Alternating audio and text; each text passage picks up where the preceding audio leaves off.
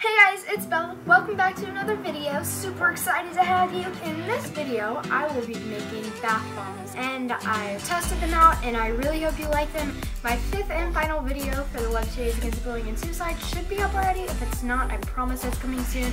I'm just taking a little while editing it. So I'm really excited because I've tried to make bath bombs like multiple times, but this is the only time this worked out. I will make sure to tell you what not to do so that you don't have to go through all these struggles and failures like me. Anyway, I really hope you enjoyed this video. If you try it out, let me know how it works out for you, and let's get into this video. So you're going to need some baking soda, cornstarch, citric acid, Epsom salt, some water, essential oil of your choice, coconut oil, and food coloring. So you're going to start off with mixing your dry ingredients first. You're going to put 1/2 a cup of baking soda, 1/4 a cup of cornstarch, 1/4 a cup of citric acid, and 1/4 a cup of Epsom salt. You're going to need a bowl to put this in and something to mix all of the ingredients up with. I used a whisk, but you could also use a spoon. In a separate small bowl, you're going to want to mix your wet ingredients. 1 1/2 teaspoons of water, 1/4 teaspoon or 1/2 teaspoon of essential oil. This depends on how strong you want your bath bomb to smell.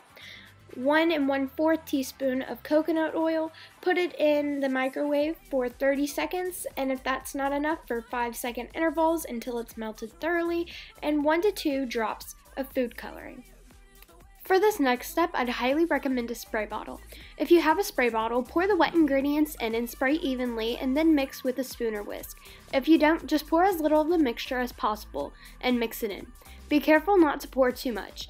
If you did, it will bubble up. The mixture should not be too dry or too wet. It should kind of mix together like moon sand.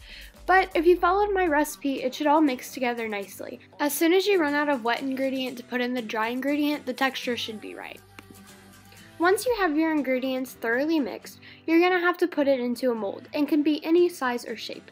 I use these plastic bulbs that I got from a craft store. Pack in the mixture and let them sit for 10 to 15 minutes. After you let it sit in the mold, take off one side of it so that the bath bomb has air to dry. Leave one side open for a few hours, then switch. Let your bath bombs sit for at least 8 hours before using them.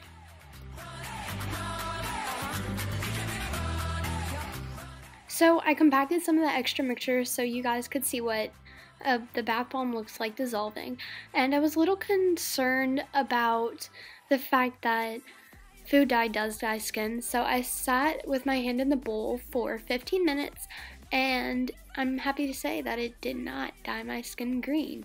So here's a picture of what color the water turned and my not dyed hand. Remember to keep your bath bombs in a Ziploc bag or somewhere where they can't get wet. Anyway, thank you guys so much for watching. Tune into my next video, and I really hope you like this. If you try it out, go ahead and send me pictures on Instagram, Twitter, and all those things. So, love you guys. Bye!